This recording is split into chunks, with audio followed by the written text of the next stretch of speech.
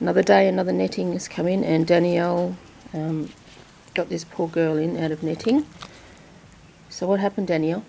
So they found her quite early this morning and called in, and they were super concerned.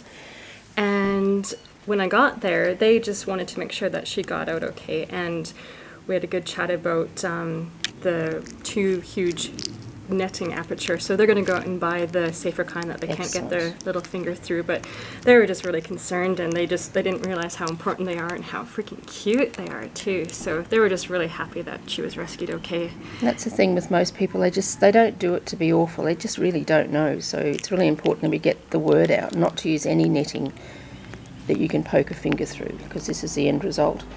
So if we can get that word out, especially through the summer months when a lot of our fruits our tropical fruits are fruiting, we can help save lives. This one will be okay, she'll be fine.